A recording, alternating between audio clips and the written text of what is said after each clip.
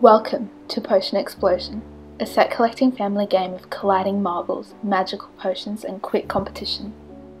This game stood out to me as I had a strong love-hate playing experience, and hence decided to analyse my experience in order to find out the reasoning behind why I felt this way.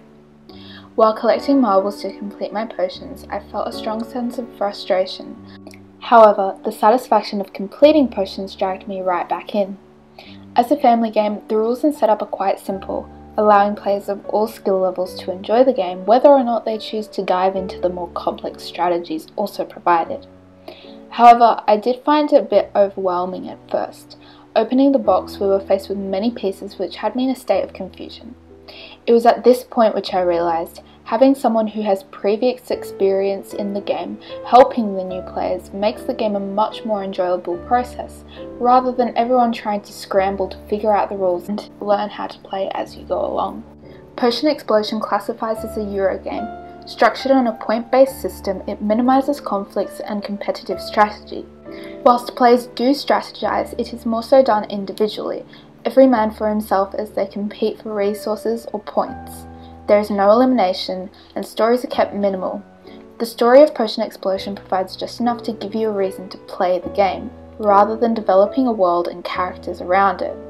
As an avid Harry Potter fan with a love of magic and potions, the theme had me intrigued at first. However, I found that the lack of a storyline was what lost me during the game. Through this experience, I have come to realise I am much more drawn to wargames, Ameritrash, and role-playing games. Potion Explosion as a game has many meritable points, such as the use of popular game mechanics like drafting and set collecting, the fun potion designs, and an easily comprehensible theme which appeals to all ages. However, for all the things it does well, I still found it was lacking in some aspects, which led me to not want to play a second game. This, of course, is my own personal experience.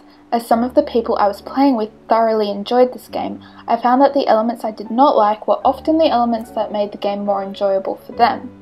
As someone who is accustomed to games such as chess and Cluedo and role-playing games like World of Warcraft, the lack of roles and interaction in this game was the point that lost me early on. The experience to me is not as immersive as role-playing based games.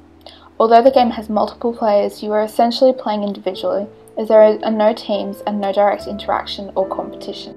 Though there were many things that I did love about this game, including the design and theme, unfortunately I don't see myself returning to this game anytime in the near future.